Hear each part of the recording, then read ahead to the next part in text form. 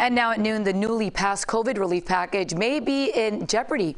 President Trump is suggesting he may not sign the bipartisan bill that provides unemployment benefits and stimulus checks to struggling Americans because he says it does not provide enough relief. CBS 4's Bofta Yimam has the details from the White House. And to send me a suitable bill, or else the next administration will have to deliver a COVID relief package. In a surprise move, President Trump last night demanded Congress revise the $900 billion COVID relief legislation it recently passed. I am asking Congress to amend this bill and increase the ridiculously low $600 to $2,000 or $4,000 for a couple.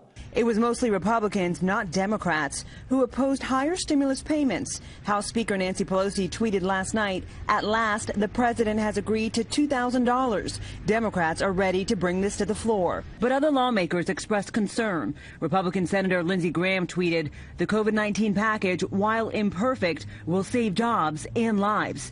Democrat Mark Warner asked, "Does the president realize that unemployment benefits expire the day after Christmas?"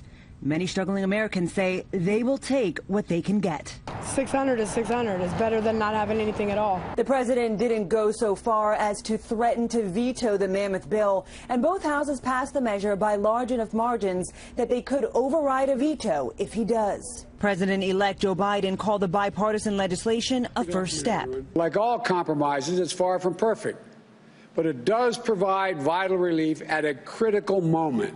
The president-elect formally introduces Connecticut's Education Commissioner Miguel Cardona as his nominee for Education Secretary today.